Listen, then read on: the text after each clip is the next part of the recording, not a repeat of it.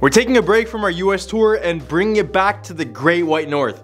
Oh, Canada. We are the second largest country in the world, which only means we have room for some of the scariest legends and stories. I'm your host Andrew, and here I compiled a list of your top 10 scary Canadian urban legends that will keep you up. At our number 10 spot, we have the Headless Nun. It all began during the mid-18th century struggle between the Acadians and the British. In an effort to fend off the British, a French fort was constructed at a cove located in a place known today as French Fort Cove in New Brunswick. Among the Acadians transported to this location was a nun known as Sister Mary. Sister Mary was born in France and requested of her superiors that she be sent to Canada to help the Acadians. She was deeply devoted to the care of the ill and despaired for their well-being. Sister Marie was in charge of a fund that was set up to assist the needs of the families, and it is said that she buried the money for safekeeping. One fateful night, while returning from assisting a very ill person, Sister Mary was attacked by an unknown person or persons. They demanded that she reveal the location of the buried money. Her unwillingness to cooperate with the attackers resulted in Sister Mary being beaten, and her head was severed from her body. The head was never found, hence the Headless Nun. Sister Marie's body was then returned to France, but her spirit remained here, unable to rest until her head was buried with her body. Then for years after this incident, late night visitors to the area have reported being approached by Sister Marie's spirit asking where her head is. Some say she asked them to help find her head, while others claim that she has found it and carries it in her arms, in which she just asks them to bury it with her body. If you're brave enough to visit the area, be sure to bring a friend, as it's said that you should never visit the Headless Nun alone. Number 9. The Baldoon Mystery. The Baldoon Mystery takes place in the Baldoon settlement near present-day Wallaceburg in southern Ontario. This is where a group of Scottish families settled but faced many difficulties due to the swampy land and disease that was roaming the area. Among the original settlers, there was the MacDonald family, who showed much struggle beginning in 1829. According to accounts, this first incident happened when poles from the roof structure of the barn began to topple towards the ground, sending these deadly wooden daggers flying and sticking out of the ground. No probable source for the incident was ever found, and the poles were installed in such a way that they couldn't easily come loose, leaving the possibility of an unseen force with ill intent. As the strange occurrences continued to plague the farm, unexplained sounds would be heard from the MacDonald family at all hours of the day and night. The family would often hear the sounds of footsteps throughout the house, but especially in the kitchen, which sounded like the rhythmic marching of many men preparing for war.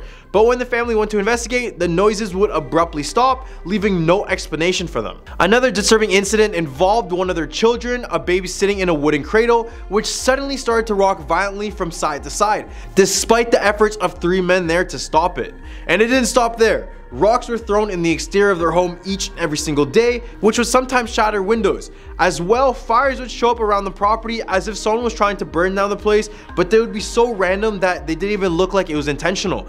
They would attribute the hauntings to a witch who cursed the home and the land, and would later enlist the aid of a woman who told them to make a bullet out of silver and shoot a black feathered goose, which would ultimately end the curse. After doing just that, they no longer had any more disturbances, and we can say that the curse was finally lifted. Number 8. Oak Island. The Oak Island Mystery is a series of stories explaining about a buried treasure and unexplained objects that have been found on or near Oak Island in Nova Scotia.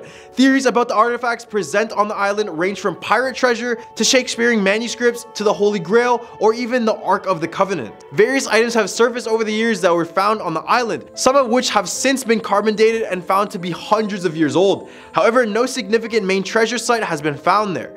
The site consists of digs by numerous individuals and groups of people, and the original shaft, known as the Money Pit, was dug by early explorers. A curse on the treasure is said to have originated more than a century ago, stating that 7 men will die in the search for the treasure before it is found, and so far there's been 6 deaths confirmed, with the most recent one coming from 2014. So we're really just waiting for the 7th one. Doesn't that sound terrible?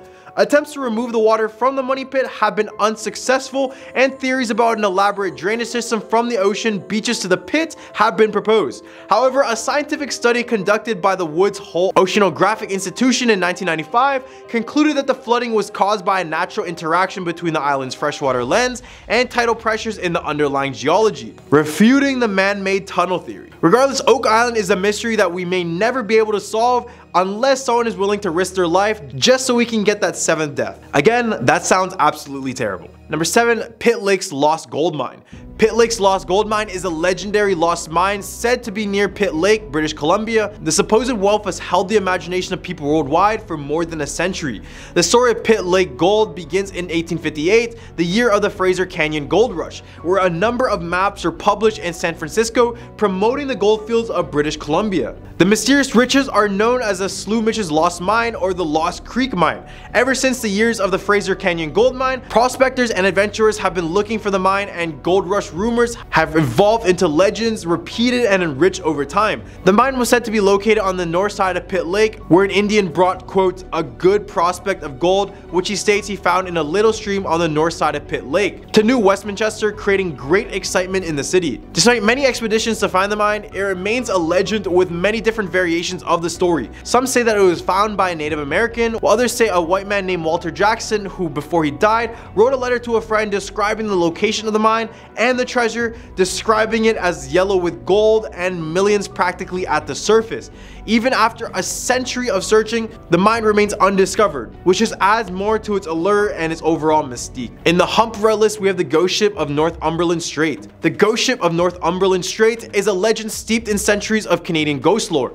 According to the legend, the ghost ship is a beautiful schooner with 3 or 4 masts, all adorned with pure white sails. This ship sails ablaze within the Northumberland Strait, which is a body of water that separates Prince Edward Island from Nova Scotia and New Brunswick.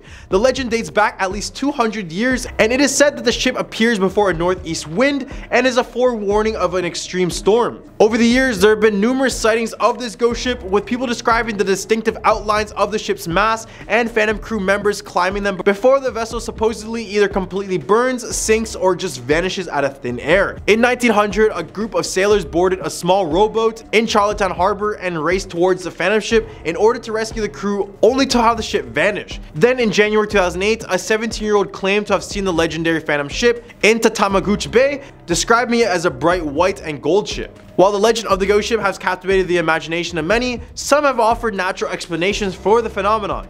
In 1905, a New Brunswick scientist proposed that the legend may have arisen due to the natural electrical phenomenon known as St. Elmo's fire that has been subject to the interpretation as the flaming rigging of a ship.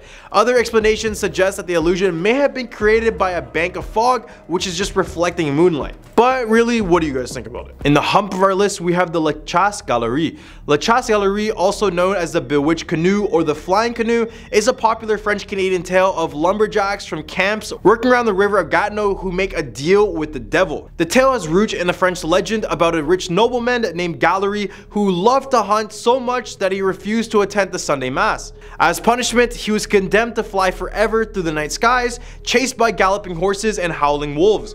When French settlers arrived in Canada, they swapped stories with the natives, and the tale of Galerie was combined with a First Nations legend about a flying canoe. The story goes that after a night of heavy drinking on New Year's Eve, a group of voyagers yearned to visit their sweethearts who were 100 leagues or 500 kilometers away. The only way to make such a long journey and be back in time for work the next morning is to run the Chasse-galerie, which means making a pact with the devil so that their canoe can travel through the air to make their destination quickly. However, the travelers must not mention God's name or touch the cross of any church steeple as they whisk by in the flying canoe, or else the devil will take their souls. The men promise not to touch another drop of rum and take their places in the canoe, which begins to rise off the ground. They start to paddle and soon pass over the frozen Gatineau River, many villages, and even the lights of Montreal. They eventually touch down near a house where New Year's Eve festivities are in full swing, and they finally spend time with their sweethearts and still manage to get back in the morning. Although this is a sweet idea, I don't know if I would make a deal with the devil in order to just get to a destination faster. Number 4, the legend of Rose Latulipe. The story of Rose Latulipe is a French-Canadian legend that has been passed down for centuries. This eerie tale tells the story of a young and carefree girl named Rose Latulipe who loved nothing more than just to dance. On the night of Mardi Gras, a mysterious stranger appeared at the Latulipe house and asked to dance with Rose. Without hesitation, Rose accepted the offer and danced with the stranger until the stroke of midnight. However, as the clock struck 12, the stranger revealed his true identity as the devil. According to some variations of the legend, the devil disappeared into the night, taking Rose with him to eternal damnation in hell. Others claim that the priest of the village intervened, saving Rose from the devil's grasp. Regardless of the outcome, the legend says that Rose would later enter a convent and die a few years after. This legend is one of the many examples in French-Canadian folklore of girls dancing with the devil. These stories have been used as a cautionary tale for young girls, warning them of the dangers of dancing with strangers, particularly during Lent or on Sundays. The legend of Rose Latulipe is a chilling reminder of the consequences of succumbing to temptation and the dangers that can lurk in the shadows, even on the happiest of occasions. Number 3, the Fairmont Banff Springs Hotel. The Fairmont Banff Springs Hotel has been supposedly haunted since 1888. One of the most famous ghosts seen at the hotel is the Ghost Bride, who is either seen on the main staircase or in the hotel's ballroom. The Ghost Bride's story goes that on her wedding day, something startled her so bad and caused her to slip and fall. Some say that her heel got caught in her dress, or that her dress just got caught in a candle's flame and went up and engulfed her. Whichever story is true or not, what is known is that she passed away on that very staircase. Ever since, hotel staff and visitors claim to have seen the veiled figure walking up and down the stairs every single day. And on the other hand, others claim seeing her in the ballroom dancing since she has never had the chance to dance with her husband. Man, this has to be one of the worst wedding disasters ever. Number 2, the Old Finch Avenue Bridge. The Old Finch Avenue Bridge is a Bailey bridge in Toronto that dates back to late October 1954.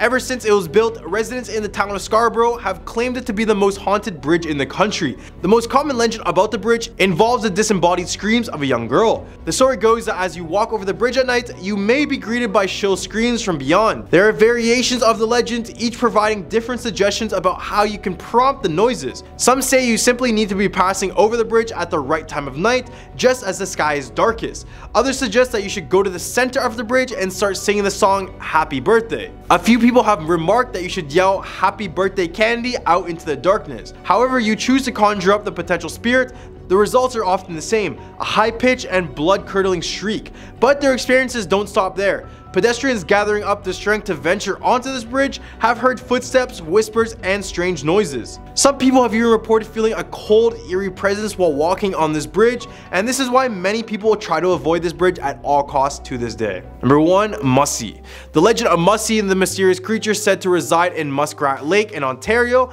has captivated locals and visitors for decades. Described as anything from a walrus to a three-eyed Loch Ness monster creature, the origins of the legend are said to date back to 1916, and some even claim that it was mentioned by Canadian pioneer Samuel de Champlain in the early 17th century. Mussie's name is a diminutive form of the name of its reported location, which is a large and deep lake near the village of Cobden. The lake is also home to another paranormal phenomenon, where local legends say that an Atomic Energy of Canada bus driver saw an extraterrestrial spacecraft landing on a spot atop a hill and leaving here.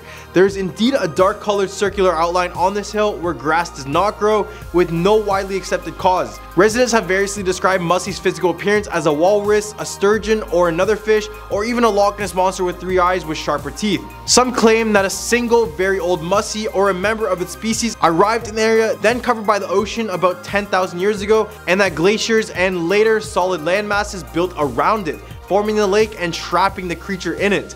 Despite several attempts to find concrete evidence of this creature, including a search by author Michael Braley and friend Deanna Bean using sonar technology, scientists have surveyed the area and just found nothing. However, the definitive non-existence of a Mussie-like creature is difficult to establish because some of the trenches in Muskrat Lake extend over 600 meters. So that's just food for thought when you're there. These are your top 10 scary Canadian urban legends that will keep you up. What do you guys think about this list? Leave a comment down below with your thoughts and some suggestions for our future videos. I'm your host Andrew, and I hope you guys have a scary day.